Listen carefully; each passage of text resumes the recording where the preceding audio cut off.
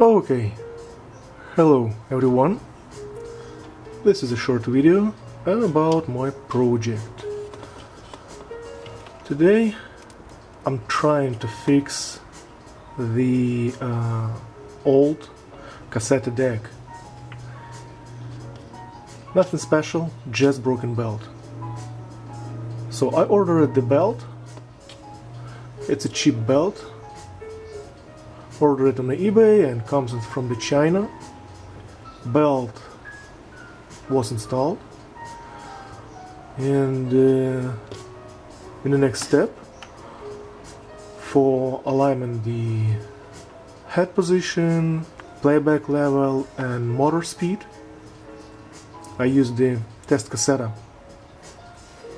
It was funny, but on the mouse telescope I got a horrible signal, huge distortion and huge detonation. So deck was again disassembled and pulled it off the belt, and now let's see what's going on. Here in the left hand I have the high quality belt, original usually and expensive. In the right hand I have cheap belt. And for first, let's see how it's look like. How look like this surface. Let's do this closer probably. And let me play with the focus.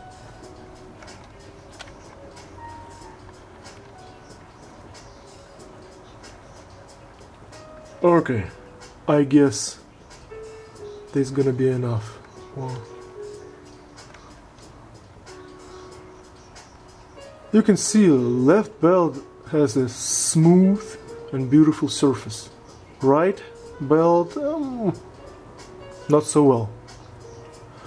This is a first difference between quality and cheap.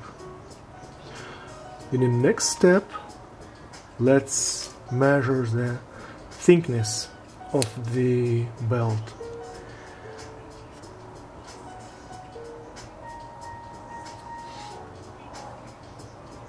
Point 56, 56, 56, and again, and again, and again. Okay, look like we have a really highly quality and precision belt. Let's take another one and do same with cheap belt. Point 66, not so bad. 63, 64, 68, 62.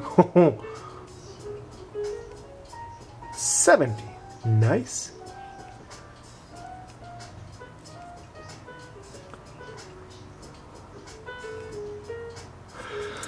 Okay, like you see, the thickness of the belt is different,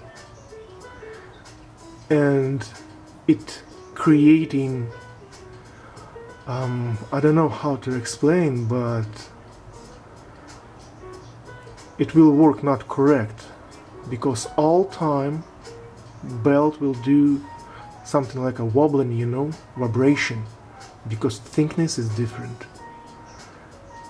So never use, if you want to get a good quality sound from your cassette deck, always trying to find the high quality belt. And how to check is this quality or no, because you can pay a lot of the money and then finally you will have the again cheap belt, low quality. So now we know the simple way how to check quality of the belt. Thank you so much. See you next time. Bye.